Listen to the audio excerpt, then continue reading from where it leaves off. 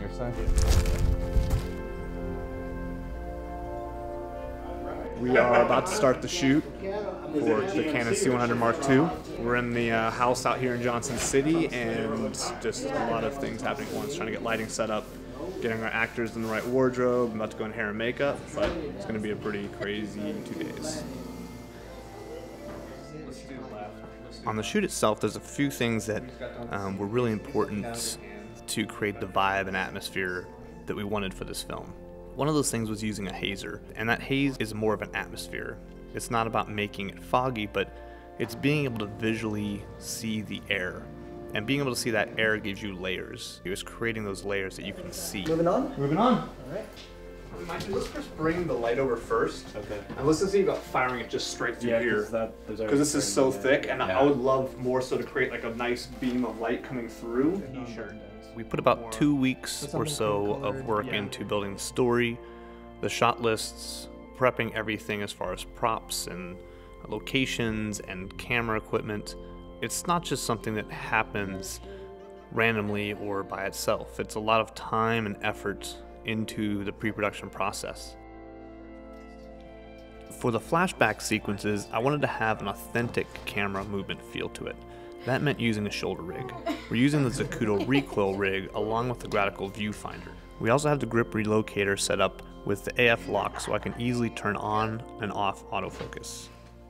The grip relocator also allows you to adjust any settings at a moment's notice. I could turn on autofocus to check my focus itself, or I could track objects throughout my frame by leaving it on autofocus. Just take this. Really important for the flashbacks that they connected perfectly. So when you see each transition, that's either something moving across frame that takes us into the next scene, is very carefully constructed. That was awesome. It takes a really amazing team to pull off a film like this, in the amount of time we did it, and with the amount of different setups we had to do. Everybody is doing lots of different jobs, and that's kind of the part of being in the smaller production world, is that you wear a lot of hats to make things happen. And action. But we did one really cool thing with this 100 to 400 lens, where we had them track as they ran towards us, actually use the autofocus to track the whole way through. We're here at the sunset scene. This is our first evening sunset. We're doing a proposal scene. The light is looking pretty ridiculous. We got just a little bit of bounce to give us some fill. We're still on the handheld rig. Been mostly shooting the Canon 50mm 1.2 most of the day on this rig to give it a really first-person feel.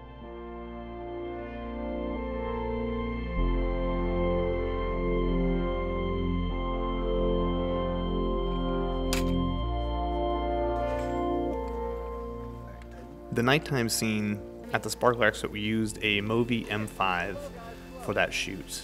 That's going to be a very smooth pull-out. Being a nighttime scene and shooting slow motion is not easy, but with the C100 Mark II, we were shooting at 6400, and there's no noise in the image. It looks really beautiful.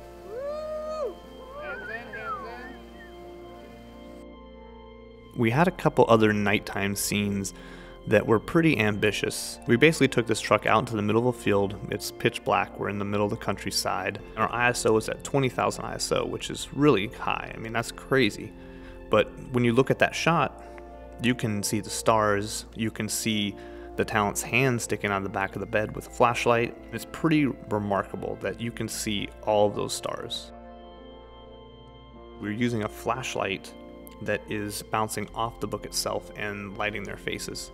So that's a really cool thing. It's just we're using a practical light, wanted to make it as natural looking as possible, and it's just really nice at how smooth that roll-off is onto their faces, and that you can light a scene with a practical light. Good morning, sir. We're gonna go outside and play with some horses.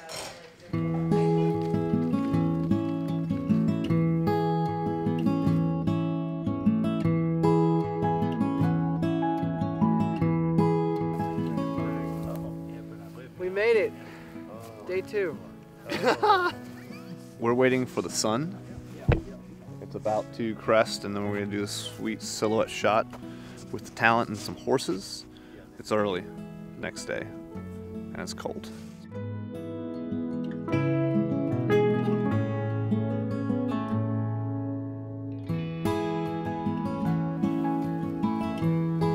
Traveling through their love story, one of the events was a camping trip that they had fun on, and we have the tent collapse, and then the sheet's gonna basically fly up over the lens, and then they're gonna be in a bedroom playing in the bed where a pillow hits them. So it's a pretty awesome transition between the two. Yeah, what he said.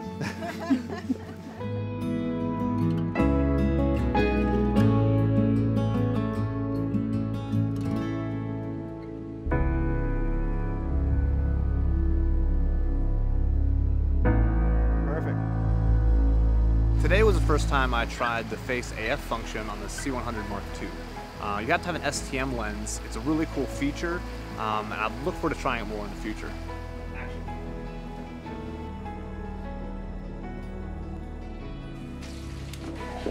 Working on the final sequence that's actually in the film, which is the couple that's now in their 60s, and they're here with their truck that they still own and have kept up. So we are working on getting the final wide shot of the piece. Look at each other.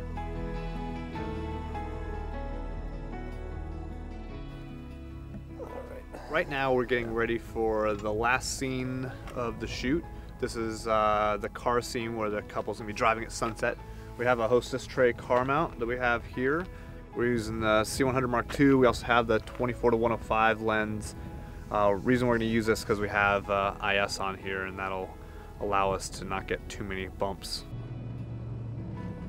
We have the Wi-Fi turned on the camera, which enables us to use an iPad to both view the image and also make adjustments. So we can change the f-stop or ISO. We can also turn on and off AF lock.